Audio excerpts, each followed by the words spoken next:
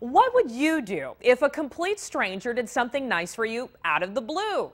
Some Green Bay Southwest High School students with the marketing group DECA recently did just that, performing random acts of kindness to brighten someone's day. It's tonight's NBC26 Cares. I just think we spread a lot of happiness to a lot of people. The Windy City recently got a taste of Titletown when these students hit Michigan Avenue to spread joy. Green Bay obviously isn't quite as big as Chicago, nowhere near. I think it kind of brought the small town feel to a big city, just gave them more of a sense of community. After a donation drive back home, Kevin Atkins and more than 30 of his classmates at Southwest High School crossed state lines to deliver random acts of kindness to unsuspecting Chicagoans. When we held the doors open, people tried to go to the other door. They really weren't sure what we were doing. They were confused by it because they don't get that kindness all the time. It's not something that they always see. The students visited a fire department, dropping off blankets and stuffed animals to comfort children. They handed out 400 free books to low-income students.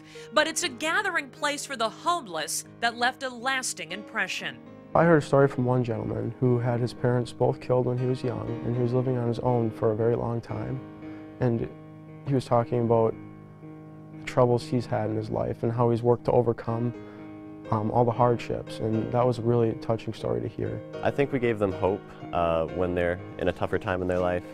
It just gave them something to keep moving on. Marketing teacher and DECA advisor Mickey Volk organized the trip and is proud of her students' hard work and big hearts. Teenagers always impress me that they are able to rise to a challenge, and that they're a lot more giving than I think many people give them the credit for it. Since I've gotten back from it, I've just felt more compelled to brighten someone's day in any way that I could. And there's lots of chances that people are given to do the right thing.